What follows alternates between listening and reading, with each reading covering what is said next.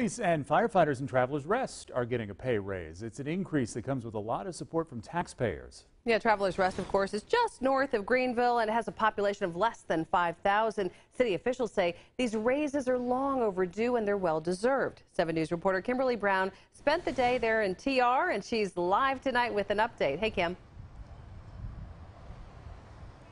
Well, Amy, you are right. Here in Travelers Rest, a lot of people who are getting these pay raises say it's exciting, but others that we spoke to say it's highly unusual for taxpayers to be excited about pulling more money out of their wallets. But those that we spoke with say that it is well worth it to take care of the men and women who are on the front lines to make sure this community is safe every day. For Janice Graves, her love and support for law enforcement runs in the family. Her son-in-law is a state trooper. They're protecting our communities, our countries, and I appreciate them, and they need everything that we can do to support them.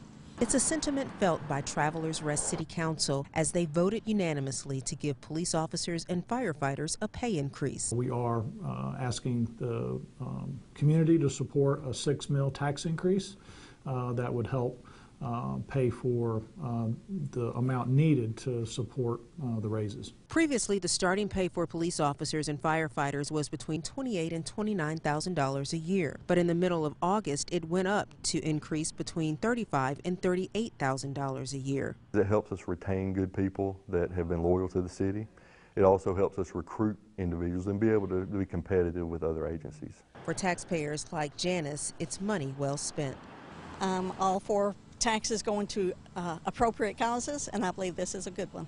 Chief Ford says while public safety usually got cost of living increases, this raise is the biggest they've seen in years. The pay was down in the $27,000, $28,000, $29,000 range, which was $6,000, $8,000, $10,000 off of what other cities were doing. So we want to be comparable to them, and City Council wanted us to be.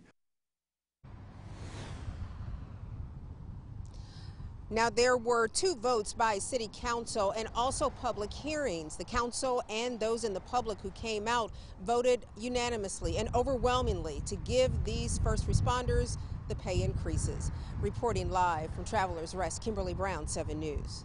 Kim, thank you. Travelers Rest City Council voted unanimously on August the 15th to raise the starting pay for the first responders. The pay raise went into effect immediately.